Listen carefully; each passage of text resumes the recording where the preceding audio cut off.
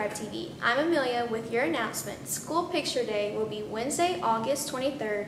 Also on that day, teachers will have a mandatory craze training in the lecture hall after school from 3:30 until 4:15. Also next week is the annual Shrimp Bowl, and the game will be at home on Friday, August 25th against Stone County High School. Speaking of sports, here's Amelia with our sports segment for this week.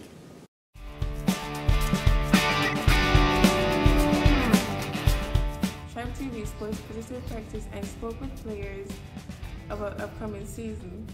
Here's what they had to say. I'm here with Jalen. What grade are you in? Junior. Why you choose to play football?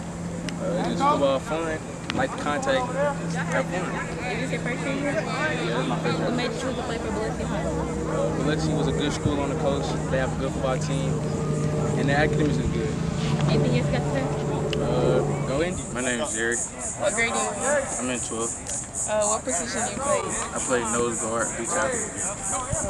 Why did you choose to play football? I've been playing since I was a kid, so I just kept playing. I think we're a 10 because we have a lot of ball players that can, go get it. I expect us to shock the world because we've been doubted so much. So we're going to come out here and show them what we're about. I'll come out and support. This week, Biloxi football kicks off its season with the Jamboree against Goshen High School on August 18th. The game will be here at Biloxi High School at 7 p.m. I'm Jakia Thompson. And I'm Liz Flower. And today we're at the volleyball tournament. And we're seeing what parents and players are looking forward to. Go Biloxi! Go Biloxi! I'm looking forward to winning a game.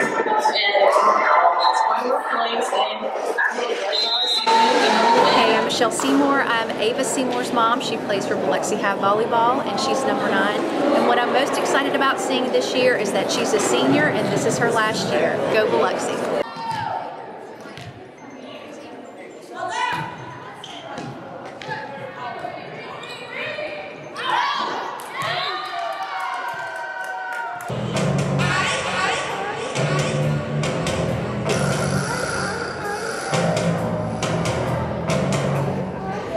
Thanks for those updates, y'all. Next up, we'd like to wish a happy birthday to all of the students who are celebrating this week.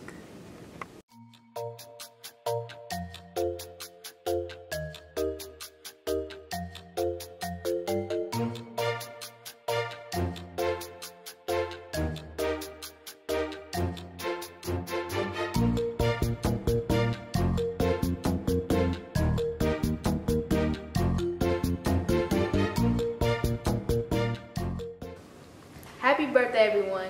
This week, Tribe TV reporters asked students if they could name their BHS counselors. Here's what you all had to say. My counselor's name is Miss Heather Dito. She is the best counselor out there. You other counselors, I'm sorry. You guys are second place. Miss Dito is first place, always. I think it's really nice. That's something like Miss Rossetti. Tiara Beasley, that is my homegirl since 4th grade. I love her. My counselor is Miss Barnett. She is a great person. My counselor is Miss Dito. She's great. I love her. She does the most for me. Miss Beasley is my counselor.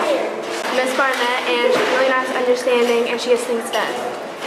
My counselor is Miss Dito. My counselor is she's nice. Counselor Shaq Barnett. What I love most about her is she's always accommodating to my schedule. My counselor's Coach Lawrence, and I really feel like she's a really good counselor because I had some struggles with my schedule earlier. And she was a really good guide, showing me how to fix it, what classes I should take. She was really good. My counselor is Coach Marks, and I know Coach Marks very well, and she's a very great woman. I got Miss Dita, and she's a really sweet and nice lady, and she always tells me what I'm a senior. I'm her top priority. My counselor is Mr. Rossetti. I just want to thank him because he do everything. He always look out for me. I'm Miss Barnett, and I'm a counselor for students whose last names begin with the letters A through F. Hey, Biloxi High. My name is Miss Beasley, and I have last names G through L. Hi, I'm Miss Parks, and my last name letters are letters N through R. Hi, I'm Heather D. Dito. I am counselor for students whose last names are S through Z. Hi, my name is David Rossetti. I'm the counselor for any career tech student who is taking a 2-year career tech program. We really do have the best counselors around. Thank you for all of your hard work helping us with schedules, college prep, and personal needs. We appreciate all that you do. Last week, Ms. Martin introduced our new Victory Bell tradition. And this week, we got to spend some time with the first honorees.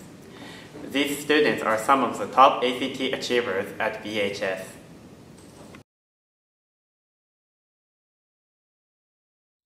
All right, well, good afternoon. We are here for our first Victory Bell segment. The chosen group are some very high achievers concerning the ACT. So that is our selected group for the week, and just momentarily we're going to go out and we're going to ring that Victory Bell.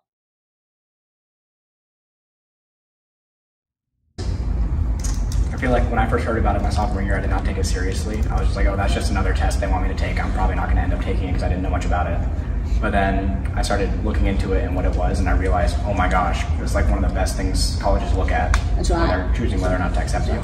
My first time was during freshman year, and honestly, it's hard to remember that far. Yeah.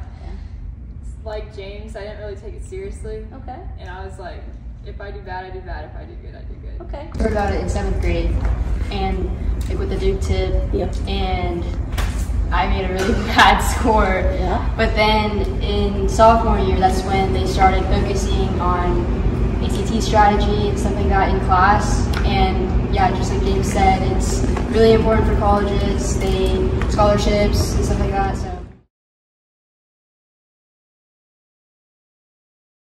AP reading. Yes. Or ACT And Miss English Roberts. Miss Roberts Really good good with with ACT math. Really good at that. She's good. Yeah.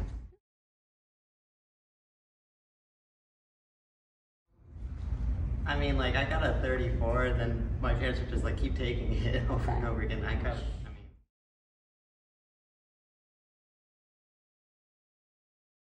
More times? Yeah. No. First time I took it like completely blind, had no idea what I was doing, but the second time I knew what to expect. I knew the first time, hey, I ran out of time in this section, but I was doing okay in these ones. The second time I was able to focus more on time management in those bad sections.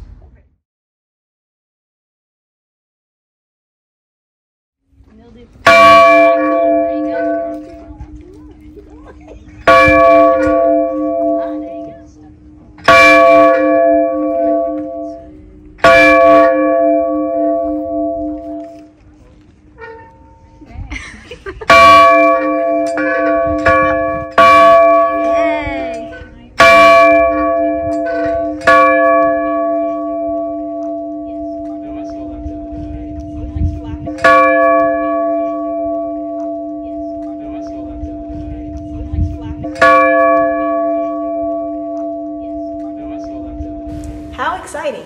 I really think this new tradition is going to be great. In regards to the ACT, if you are looking to take it for the first time or are looking to increase your score, be on the lookout for upcoming information about our Saturday boot camp sessions. Small group study sessions are a proven way to increase your ACT score. Here are some national ACT dates. You can take the test locally at Ocean Springs, Long Beach, West Point, St. Martin, Pascagoula, Gaucher, or Hancock High Schools. Our school dates ACTs are scheduled for Tuesday, October 17th. That's all for this week. Thanks for watching Tribe TV. Don't forget to like, follow, and subscribe on social media.